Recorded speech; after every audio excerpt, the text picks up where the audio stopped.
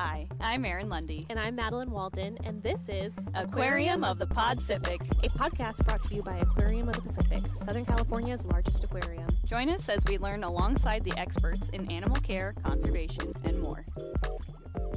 Welcome to Aquarium of the Podcific. I'm Erin Lundy, Conservation Coordinator for Mammals and Birds and Animal Care Specialist here at the Aquarium of the Pacific. And I'm Madeline Walden, the aquarium's digital content and community manager. Erin, have you ever hosted anything before? Not that I know of. Maybe some parasites. You know of? You never know. Unwilling host. I've been an unwilling host to probably some parasites. You've in my hosted lifetime. some delicious dinners. That's true. That's a nicer take. Yeah. We like that. I have hosted a couple, well, the majority of our TikTok lives alongside you, but I've never hosted a podcast before, and I'm technically co-hosting. Hello, co-host. Hello, co-host. Hello, co-host. But with TikTok lives, I'm so used to repeating myself 40 times in an hour, so that's going to be no repeating in a podcast setting. So I'm excited to see how this will play out. It would make for an interesting podcast if you just repeated the same line over and over again. You say interesting, I think frustrating mostly. It would make for a frustrating podcast experience. Immediately gets turned off. Well, what do you think our audience can expect from our podcast? Well, I'm hopeful that this will provide sort of a really nice inside look at the operations here, what goes into care of all of the diverse species that we have here. And I know that this season we're going to be talking to a lot of different people about a lot of different species that they take care of, ranging from jellies and sea stars and other invertebrates like that to sea otters and even some of our avian species. So it'll be a very interesting season, and it turns out the care of all those animals varies wildly because they're so different. Tell me a little bit more about your role at the aquarium. What do you do, and why did you want to start a podcast? Yeah, I started here about 5 years ago, and I worked primarily as a marine mammal caretaker, and so I would provide care and training for our marine mammals. That includes our California sea lions, our harbor seals, and our sea otters. And due to some experience I had before, I also got to help take care of our penguins and some of our other species as well. As I've worked here a little bit longer, my role has grown, and I am weirdly very involved with our frogs now, which I know doesn't seem like the natural progression of a marine mammal career. But I was asked if I wanted to help cover our amphibian gallery when we needed a little bit of help getting that area staffed, and I really fell in love with frogs in general and really all amphibians. So between covering the amphibian gallery and still providing care for our marine mammals, I also get to work on some of our conservation efforts as well.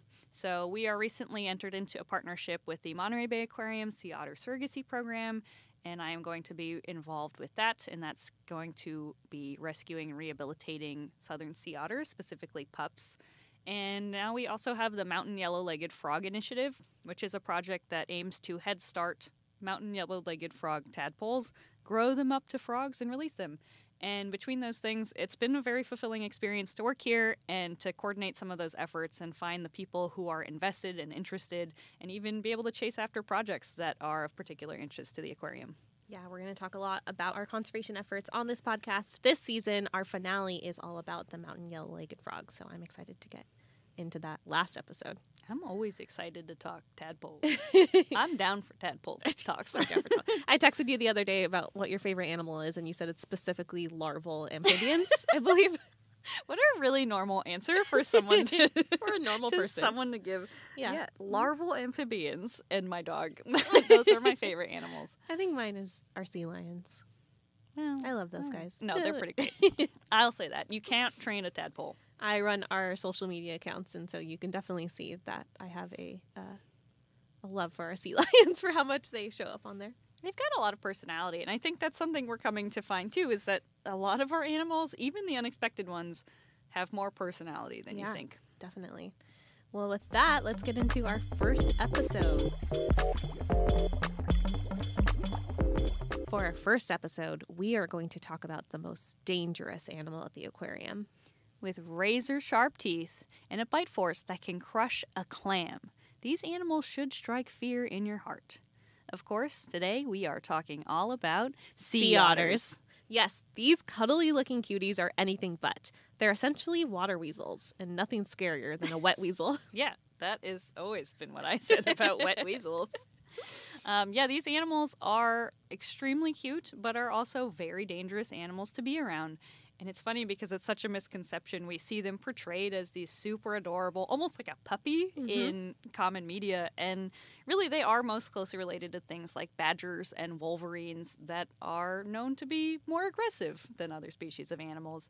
And it's interesting to see they have a voracious appetite. They are interesting in that way in and of themselves, a super high metabolism relative to other animals. For example, if I was a sea otter, I'd have to eat about 35 pounds of food a day just to live, which is a lot of food. But You couldn't do that? Pathetic. Probably not. And especially not seafood, which is all that they really eat. That would probably make me sick to try to eat that much seafood. But every sea otter is eating about 20 to 30% of its body weight on a daily basis, which is a ton of food. And they have to spend so much time foraging around and gathering that food. And one of the things that they like to eat, because they move really slow and they're easy to pick up a whole bunch, is actually sea urchin. Purple sea urchins are a staple in a sea otter's diet. And purple sea urchins are very common here in Southern California and along our coastal areas because they eat kelp, and so they show up wherever kelp shows up. And so apparently sea otters can eat so many purple sea urchins over the course of their lifetime that when they find their skeletons later, sometimes their bones are stained purple from eating all of those urchins. That's wild. We are going to be talking to our sea otter expert today, a near and dear friend of mine and also my boss. And her name is Megan Smylie. She is our sea otter program manager, and we're very excited to have her on. Great. Let's get into her interview. So today we have the pleasure of talking to Megan Smylie, the Sea Otter Program Manager here at the aquarium. She is a near and dear friend of mine and also a near and dear boss of mine. She is actually my manager because I get to work with our sea otters too. So Megan, tell us a little bit about your job. Thanks for the intro, Erin. Thanks a lot, Erin. Thanks a lot, Erin. Hi, I'm Megan. Thanks for having me on your show today. I'm so excited to be here. I am the Sea Otter Program Manager here at the Aquarium of the Pacific. And like Erin mentioned, I get to be involved in a lot of the day-to-day happenings with all of our southern sea otters that live here at the aquarium. We are recently on a rotation of young sea otters and some adult females. And so here at the aquarium, you're going to have the opportunity to see a pretty dynamic group of animals, which makes our job super fun because we get to work with lots of different aged animals, different personalities, and different developmental stages. And so this is a super exciting time to be a part of the aquarium and the Sea Otter program.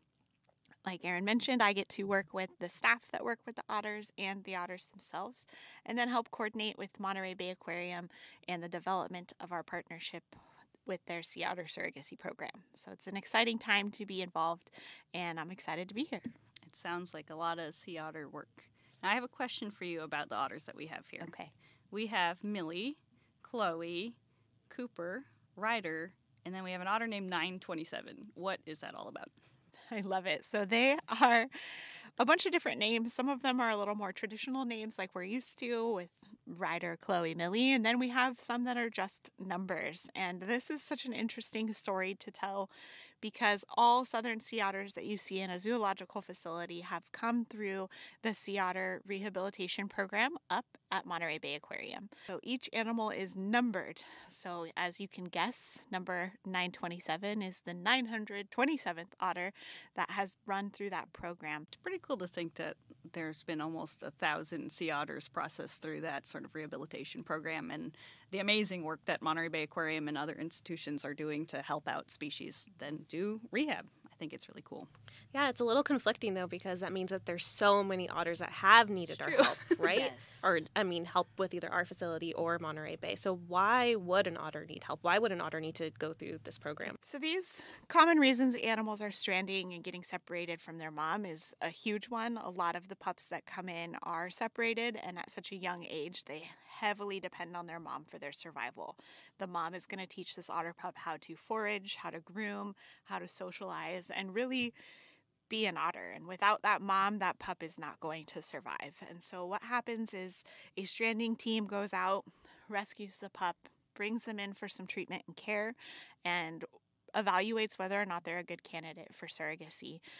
Surrogacy means they're pairing the otter pup up with an adult female that is going to act as a surrogate mom to that pup.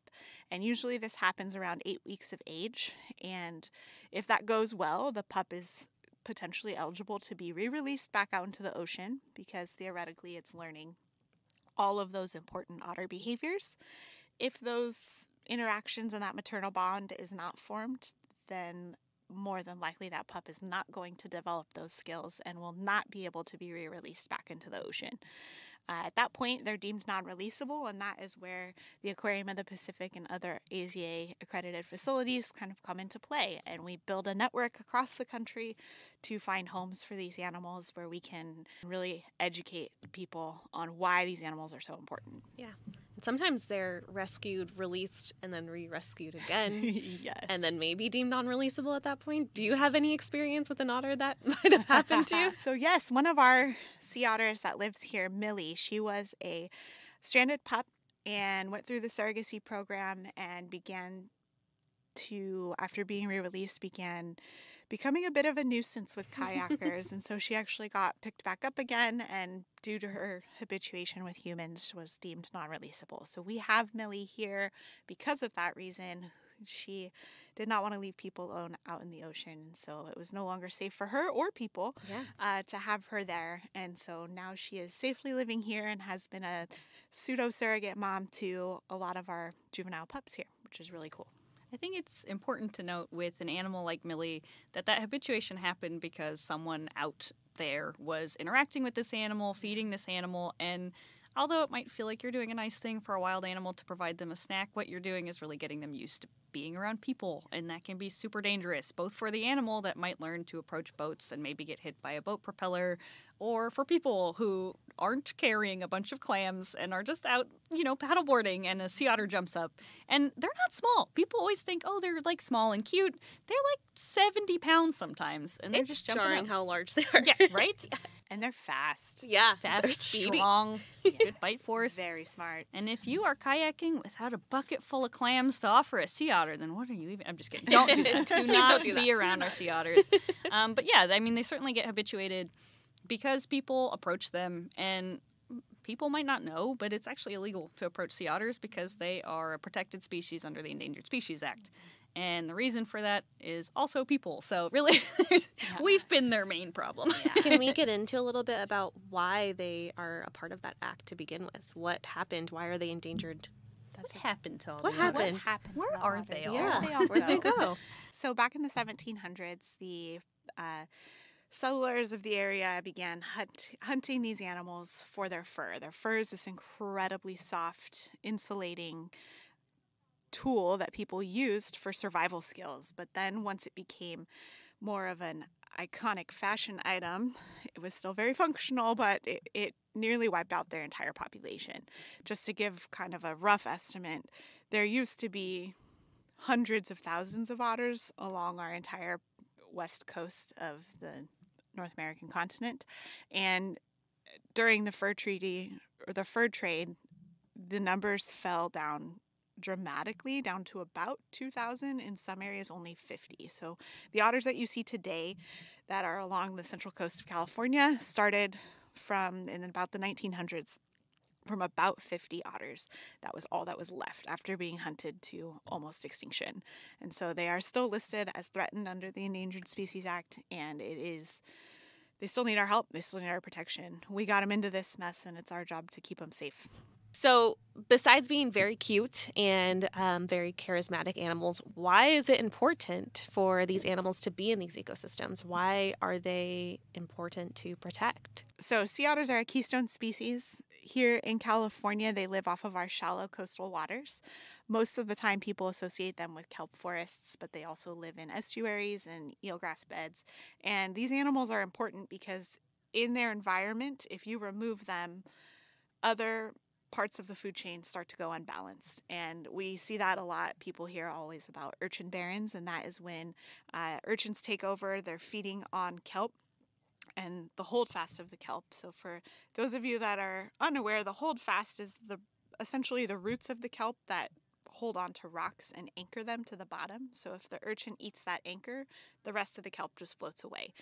Eventually, unchecked, the urchins can wipe out entire kelp forests, which are incredibly biodiverse, but they also help sequester carbon from the atmosphere. And so these kelp forests are really important, but the sea grass beds are also important because they are also sequestering carbon and they act as a natural filter between some of the terrestrial ecosystems and the marine ecosystems. And so sea otters in these environments are really helping keep the predators of kelp and the predators of eelgrass or seagrass in check. And when you remove the otters, those predators get to flourish and eventually those plants go away.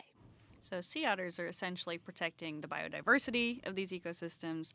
They are stopping climate change. They're sequestering carbon. They're filtering the water that comes down that is runoff from people and other things and pollutants from ending up in the ocean. So really, I think save sea otters and we save the world, probably.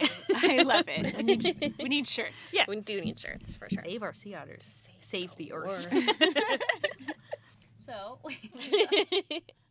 Well, we do have some otters here, and although they do play a role in the sea otter surrogacy program, our adult females certainly will be potential surrogate moms down the line, depending on how well they do with those pups and things like that, and different factors. We do have to take care of them day to day, and they are pretty high maintenance relative to some of our other animals. Do you want to tell us a little bit about what it's like a day in the life of caring for a sea otter? A day in the life of caring for a sea otter. If I had to summarize it, I would say round the clock. Literally. They're here a lot. And that's super cool because really what we're doing is providing care that fits their physiology. And so sea otters are incredible animals because not only do they have that super cool fur that keeps them perfectly insulated in their environment, but they also have a really high metabolism and they need food and calorie intake almost around the clock because they're dependent on that to keep their bodies warm. And so we are working from 6 a.m. until around 11 o'clock at night right now. Depending on the needs of the animals, it might even go as late as 2 a.m. And really what we're doing is offering food to them every few hours. And this allows them to utilize that metabolic furnace to keep warm. Lots of time of our day is spent prepping food for that. So food prep happens quite a bit. We are constantly prepping this really high quality, restaurant quality food for them. And just to give a little perspective, sea otters are averaging about 25% of their body weight a day. Depending on the age of the animal, it might be higher than that or lower than that. But an average, safe average, is about 25% of their body weight a day. Right now, I believe Millie is about 55 pounds. And so she's eating a lot of food every day. And that's just one of our 6 animals right now. There's a lot of otters here. It's a lot of otters. A lot of food. It's a lot of food. So it's a lot of food prep, a lot of cleaning because what goes in does come out. And so there's lots of cleaning and just long hours getting to observe their behavior, which is super cool. I think something that our program does that I really like is that we kind of balance training our sea otters to participate in husbandry type behaviors, but also allowing them to forage and do naturalistic things like putting food in like food toys and enrichment. And what do sea otters typically do when they're out in the ocean? Like how are they foraging? What are they typically finding and how do they eat those things? I love that question. So out in the ocean, the natural way a sea otter is going to forage is going to be resting at the surface, deciding they're ready for some food. Snacks. Diving down to the bottom, potentially using some tools to pry things off the bottom, but really they're just going down to forage. And that word you're going to hear us use all the time, but they're going to go look for what they can find and anything that's edible down there that they recognize as prey. And they want good snacks and a lot of them. And so you're going to see them leave that surface of the ocean, dive down, swim around whatever environment that they're living in, and gathering as much food on one dive as possible. And they have this cool place on their body. We call it the pocket, but really it's like a big extra flap of skin near their armpit. That's kind of an odd way to describe it for those of you that have never seen a sea otter. Sea otters have very loose skin. And a lot of it. So it's actually not an extra flap, but it's kind of like a baggy part of your sleeve where you could shove things in there and hold on to it. And so they're going to gather as much as they can on one dive, come to the surface, break it all open and feast. And so when we're feeding here at the aquarium, if we are not doing a training session, we are trying to mimic that the best way we can. You're going to see food toys. If you have pets at home, many of you have seen Kong toys filled with food, and we throw them in, and the otters have to go forage for their food. We'll make frozen toys where they have to spend a little more time breaking them apart to try to get their food out. And when they're not on exhibit, they do actually get hard-shelled items that are crabs, mussels, clams, a whole bunch of different options that they get to practice eating their naturalistic food, which is super cool. And I think one of my favorite things is that people are like, oh, they have to work for it. That's so upsetting. And our otters a lot of times are preferentially choosing to go for the enrichment that mimics those natural behaviors. They love to smash stuff on rocks. They love to bite through a crab shell. They live for that. And so it's funny to see because you can put a handful of just loose shrimps down and then you can throw some in the bottom of the pool and they will go and dive and try to find those food items because foraging is really reinforcing for them. They find those natural behaviors to be reinforcing. So that's something fun. I wish I had a built-in pocket that I could keep a little snacks shopping in. bag in your armpit. Just like a couple chips and like some apple slices. I would not eat chips from your armpit. No, it would be very personal. It would be just for me. Oh. I wouldn't offer them to you anyway. I mean, they're not for you. To be honest, the otters don't really share very often. Exactly. Exactly. So, I have a question about their pockets. Okay. What is the weirdest thing you've ever seen an otter put in their pocket and hold in their pocket? oh man, when you said that, I instantly thought of 6 different things, and I can't decide which one is the weirdest. Never a dull moment Yes. working with the otters. No. All 6 things. They're probably all in there at the same time. By if the it same was otter Chloe, at the same time. Yeah. Knowing Chloe's got some deep pockets. Chloe really does. Chloe has the deepest pockets of all the otters. When Chloe and Millie were doing, when their life was structured slightly different, we did a lot more training with them. They used to take a vitamin syringe, and we had some otters that thought it was really fun to steal the vitamin syringe, and I have seen that in a pocket before. And to clarify, that's not a needle. No. It's not a syringe with a needle. It's just a kinda plastic like- thing like- that you put. it's not like a needle. something you would give your medicine for a Yes. kid. So Yeah, anybody one of that those has syringes. kids that Except has giant? had to administer a oral medication to your infant, you have a tiny little syringe that has a little plunger on it, and that is essentially what we have for the otters. So it cannot actually hurt them in any way, but it has been source of many Stolen. entertaining moments. Yes. I They have just- this. It's Can't just have hard to that. otter-proof things. You can't is. really. They're like the strongest 2-year-olds you've ever seen in your life, running around all the time and breaking Yeah. stuff. So Speaking of otter-proof, what kind of toys do you have to accumulate for their enrichment? Oh man, It's like You- extra strength, tough extra- chewers. extra strength, extra tough. Man, they are some of the most destructive animals I've ever encountered. And so we always have this standard of, is it otter proof? And we're still defining that every day. they prove us wrong. They sometimes. really do. And it needs to be tough, that they can't shred it, because believe it or not, they're very strong with just using their paws. And then when you factor in those powerful jaws, it's even more impressive. And so they Dangerous have the ability combo. to rip things apart very quickly. They can chew through, if they can bite through a whole clam, Yeah. a rubber toy is nothing. And so really it's just making sure that they can't ingest anything that they're not supposed to, tightening all bolts and screws and Making sure anything they're that there they- every time we dive in that habitat. anything that they can take apart, they can, and they will. And so a lot of it is just checking to make sure things are where we left them. I have seen an otter take a frozen clam, a fully frozen through clam, and just twist it open with just their bare little hands. I'm like, how did you do How that? did you do That that? seems so Teach crazy. me. Yeah. So crazy It's strong. amazing. They're amazing animals. Well, when we are training them, what types of behaviors would we typically work on? What facilitates good health care for a sea otter? Good question. So right now what we are prioritizing with our otters are the basics for their health care. Everything beyond that, we want to just prioritize their food and natural foraging habits. And so some of the most important behaviors are going onto a scale so we can manage their weights. Some of that includes going into a kennel so that we can move them. Because we've had such a dynamic population over the last 2 years, we've needed to move them around because of various social situations. And so having them be able to kennel voluntarily has been great.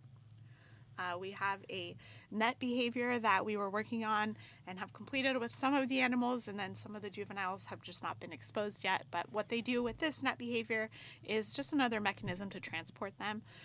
And really, you present the net, they crawl into it, and it allows us to carry them to wherever we need them to go. And it's quite handy, especially when working with them for their physicals, because they do get constant medical care under close watch of our veterinary staff, which is great. So Yeah, they are scheduled for an annual physical typically, and then if anything's odd, we'll do another examination on them. And when we do a physical for a sea otter, what's that like? We had one today, actually. Yes, we sure did. And another one tomorrow. Great. Otter physicals are always kind of entertaining. The number one goal for anything working with the otters, like we've mentioned before, is safety. Yeah. Safety for the animals, safety for the people. And so we meet every single time beforehand. We review the plan and then assign out roles. And sometimes that is just asking them into the kennel and then using the net to anesthetize them with the help of our vet staff. Sometimes that is dropping a pool and scooping them out with the net, and that's always entertaining. It's a little more chaos than the other alternative, but sometimes what we need to do, especially with the little guys, because they don't have the training background yet, and that is okay. But again, the safety, slow and smooth, and watching out for the bitey end. And we typically do those exams under sedation anyway, and that is the safest for the staff, for the veterinarian, for the otter as well. Yeah. And that allows us to get this super close look at our sea otter's eyes, teeth, paws. Yep. They don't sit still if they're They awake. would not let you get that close, right? No. You can certainly look in their mouth Yeah, and look at their paws, but if you needed to draw blood from a sea otter or do some of those things, it's just a little easier if they're sedated. Yep. It seems like they respond really, really well to sedation and reversal of sedation. So really easy animal to manage relative to some of our pinnipeds, which are a little bit harder to anesthetize in that way, right?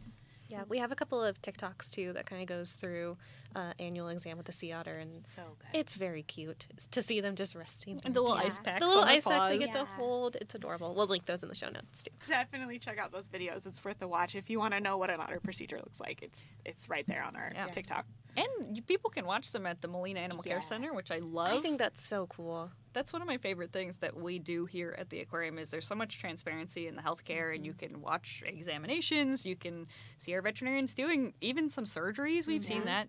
And certainly there is a little sign that tells you what's going on in case you're squeamish. Just read it, and if it's a surgery and you don't want to watch that, you have the option to not. But we even have overhead cameras. We have different views. It's pretty neat. It's really great. You can see that healthcare in action, and what your ticket purchases go and support all those efforts. So we're so thankful, and it's great to see it on display. As it relates to healthcare, we can also talk a little bit about their diet. And you said that they receive vitamins. How do you give a vitamin to a sea otter? So right now what we are doing is making a clam smoothie. So Yum. guys, take notes for any of you that like smoothies for breakfast. We This have is the it. ratio. We do 3 to 5 pounds of clam in a bunch of water in a blender, blend it up so it's a nice... A bisque.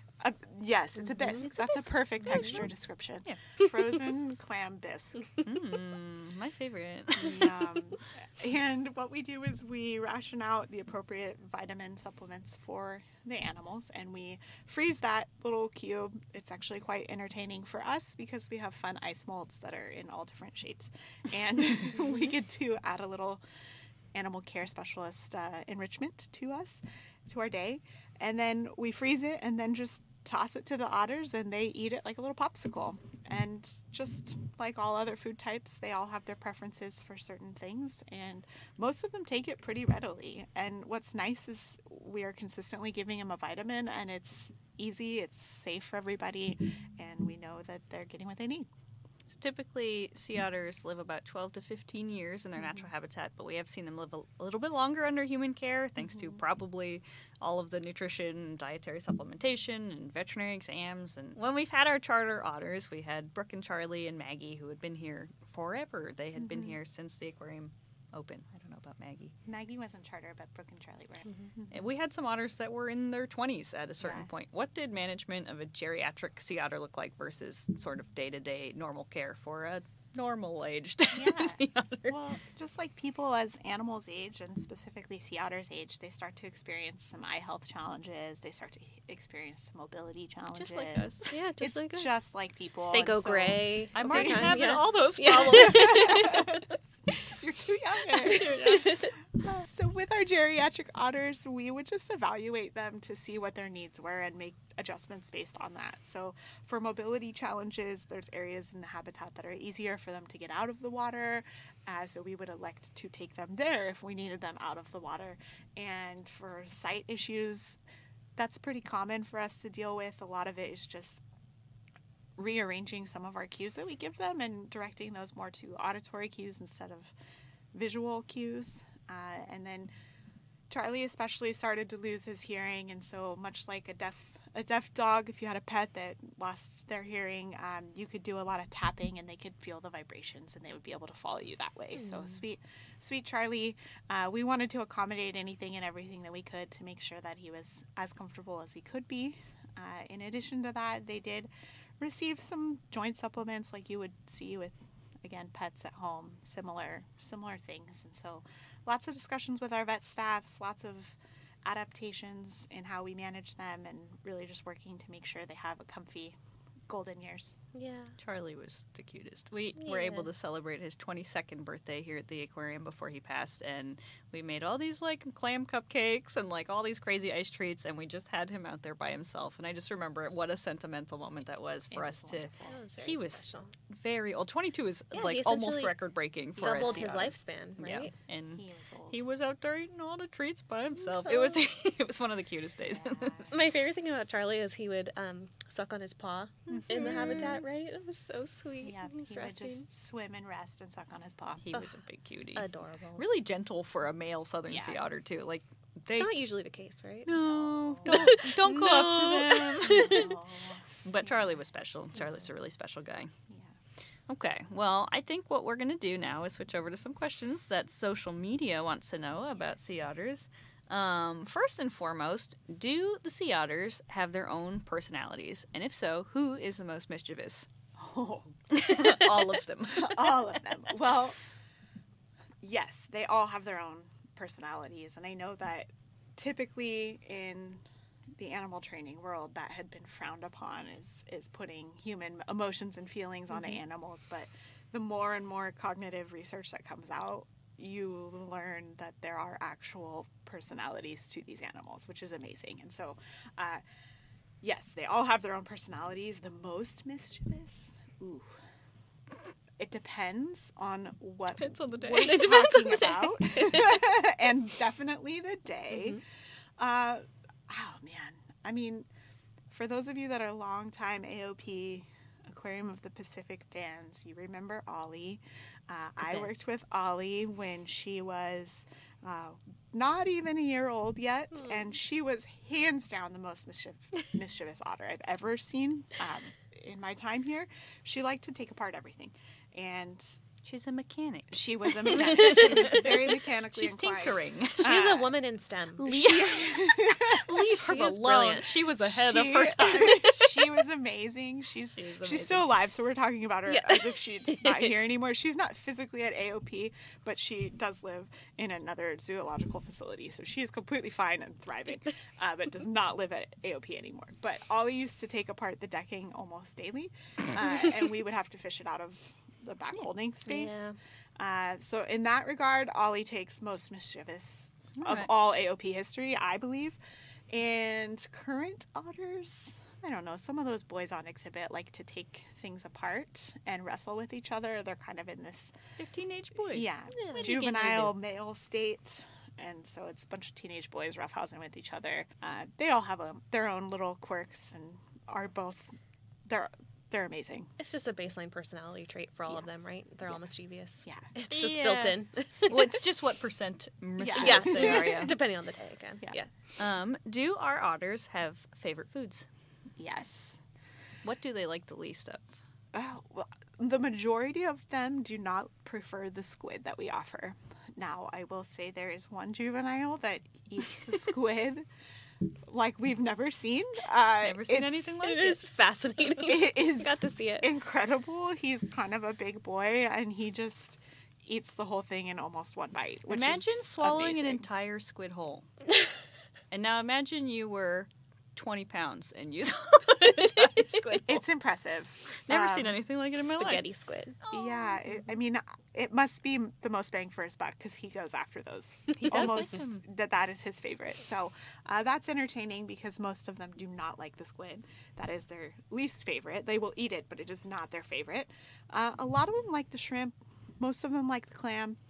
We offer a couple different kinds, but hands down, their favorite food is anything hard-shelled. Yeah. Anything with a shell on it that they can bang against the deck or against another shelled item, they want it. That's the best. Mm-hmm. Most That's the reinforcing prize. item. How do you tell our otters apart? It's a good question.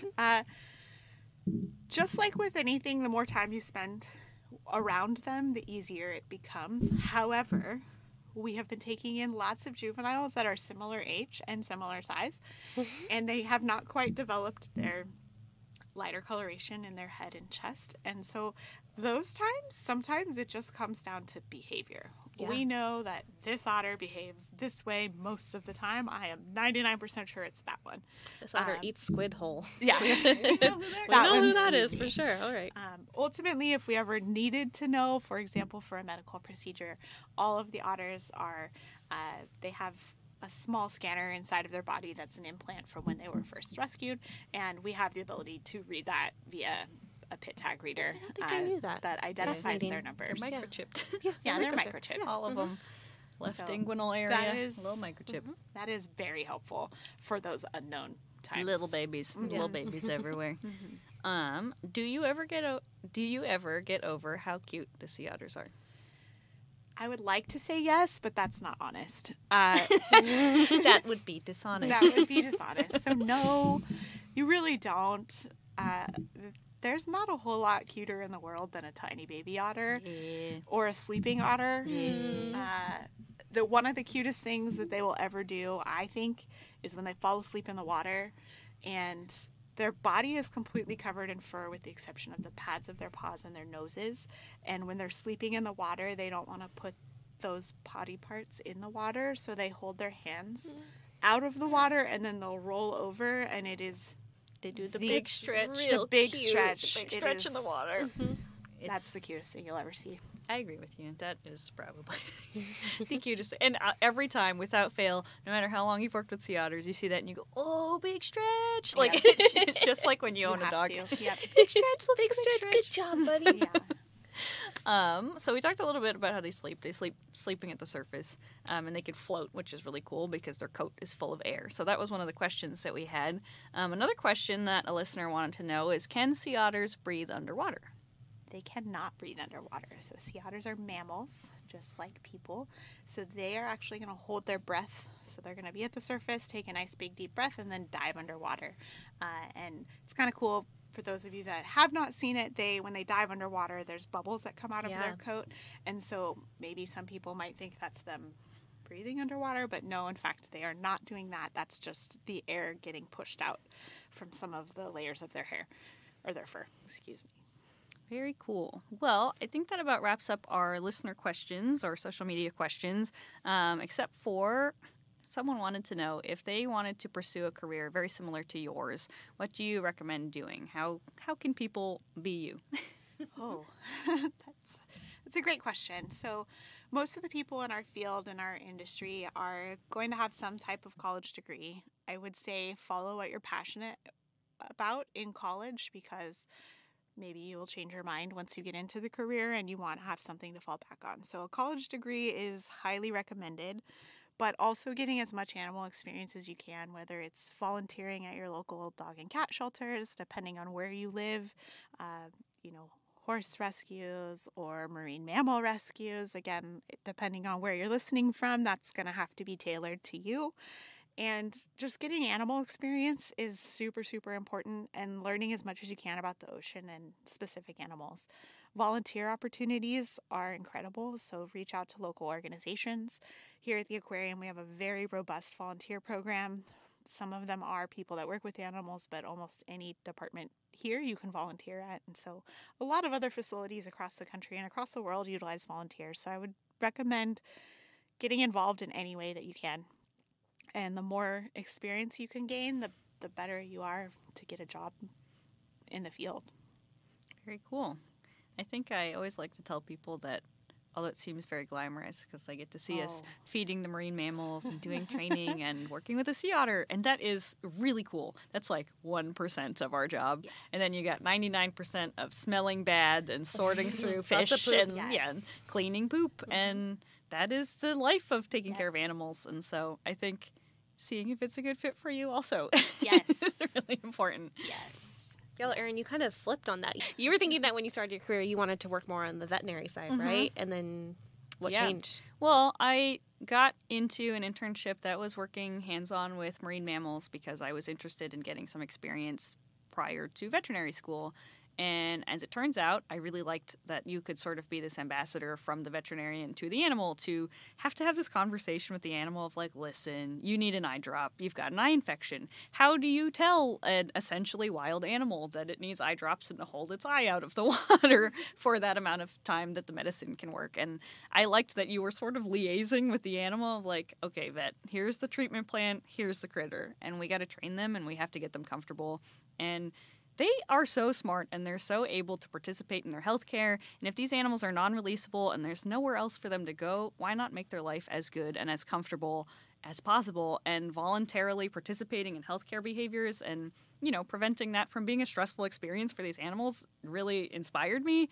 And so becoming an animal trainer and getting into sort of the husbandry side of things so that I could directly provide the level of care that I wanted to see these animals have.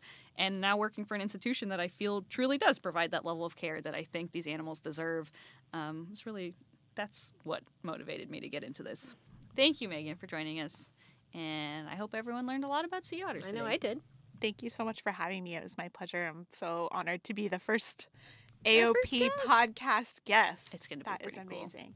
Well, thanks again. And we'll just wrap it up. Bye. Bye. Aquarium of the Podcific is brought to you by Aquarium of the Pacific, a 501c3 nonprofit organization. In 2023, the Aquarium celebrates 25 years of connecting millions of people worldwide to the beauty and wonder of our ocean planet. Head to aquariumofpacific.org to learn more about our 25th anniversary celebration.